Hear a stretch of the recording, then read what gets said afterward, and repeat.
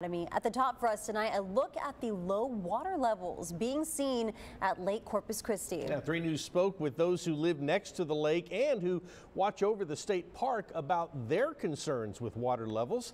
We begin tonight with Brandon Schaff, who's here with a look at what he was able to find out. Brandon?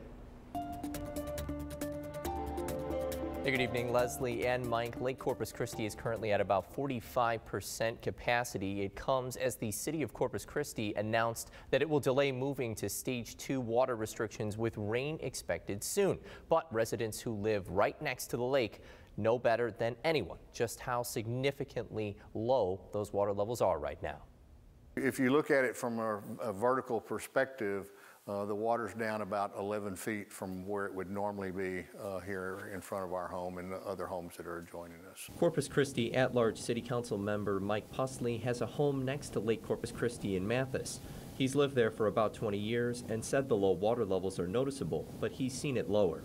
And anytime this happens, it brings this to the top of his mind. The biggest concern for us as residents here and residents of Corpus Christi is the access to a water supply, drinking water supply. Pusley said his property at the lake is not affected, but Corpus Christi's water supply is, with Corpus Christi supplying water for 500,000 people across 7 counties. He said the low water levels at Lake Corpus Christi affect everyone that relies on it.